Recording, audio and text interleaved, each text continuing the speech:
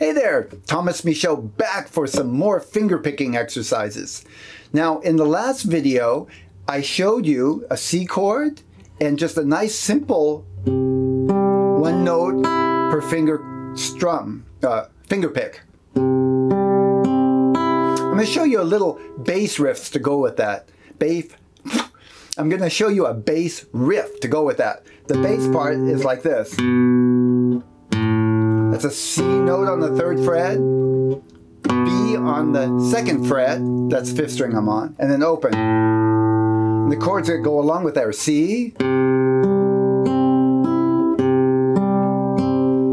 then move your 2nd finger over, 3rd finger off the frets.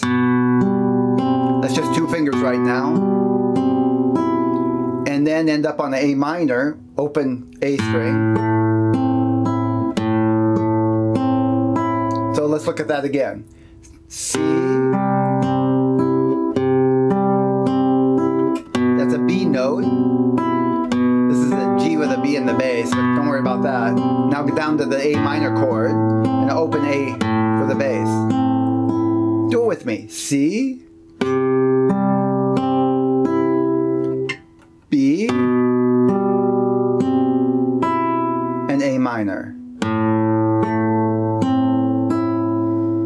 So practice that until you can get it like this.